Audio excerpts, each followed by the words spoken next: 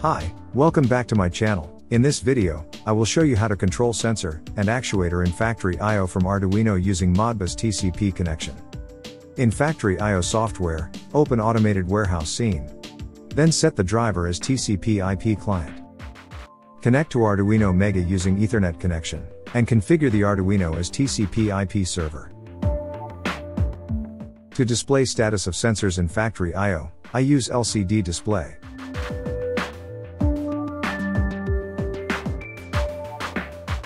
And, I use some buttons to control the actuators in factory I/O.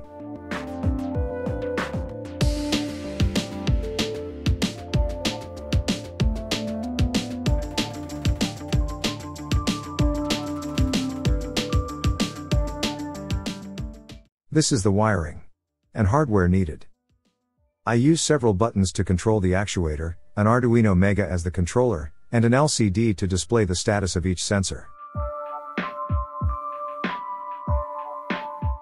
The sensor's status displayed on the LCD display will be updated in real time, based on the changes occurring in factory I/O.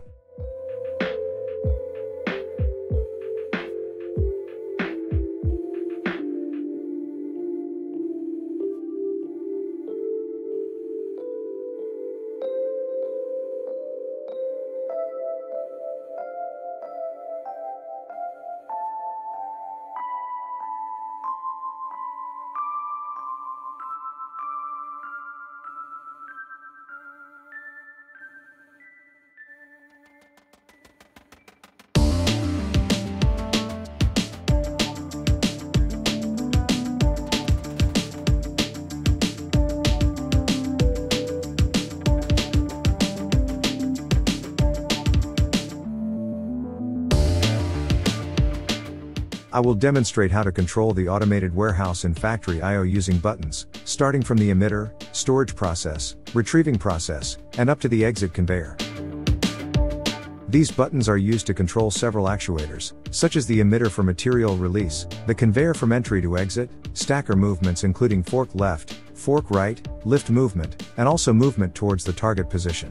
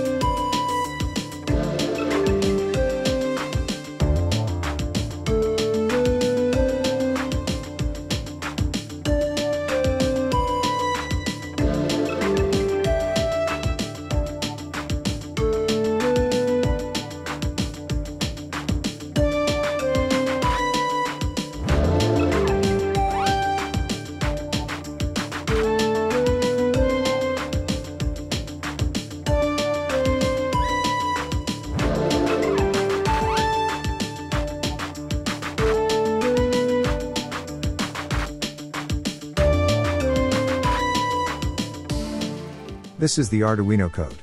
I use the Arduino Modbus library for Modbus connection. We can install the library through the library manager. Just search for Arduino Modbus, and click Install.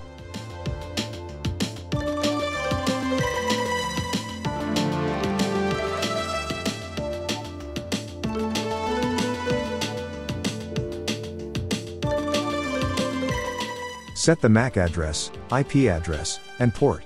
I use port 502 as the TCP server port. This is the GPIO pin used as the input for the buttons.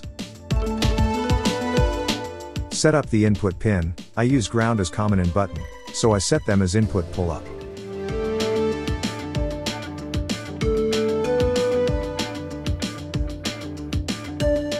This code for getting sensors status. I set the sensor's coil address from coil 0 until 7.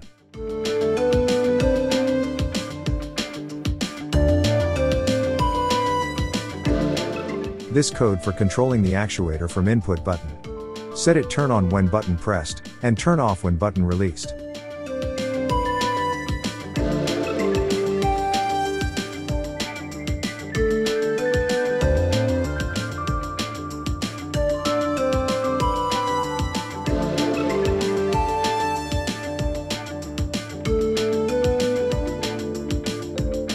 Factory I/O configuration. Beforehand, in the Arduino IDE, open the serial monitor to view the Arduino status and initiate the TCP server. Next, in the Factory I/O software, open the driver page. Select Modbus TCP IP client from the driver options. These are the addresses for the sensors and actuators. I use coils for both sensors and actuators, and holding registers for the target position. And this is the driver configuration. Don't forget to set the IP address of TCP server Arduino, and the server port. Click Connect to initiate the connection to the Arduino TCP server. The Arduino serial monitor will display sensor data, and the status of each actuator change. Go back to Factory I/O, and select Run Mode to start the simulation.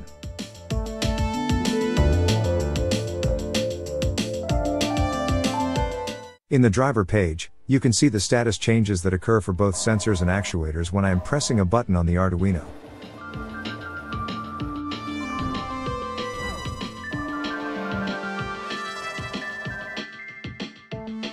Back to Run Mode, we will start to control the automated warehouse actuators using buttons from Arduino.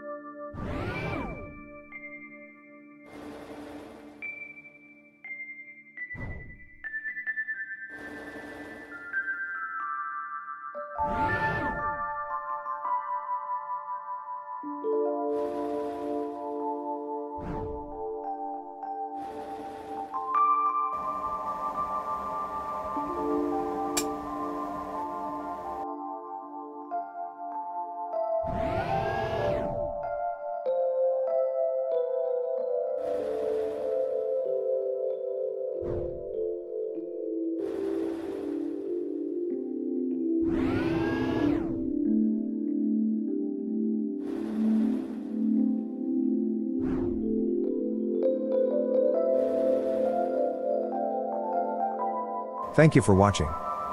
Don't forget to like and share this video. And make sure to subscribe to my channel. See you in the next video.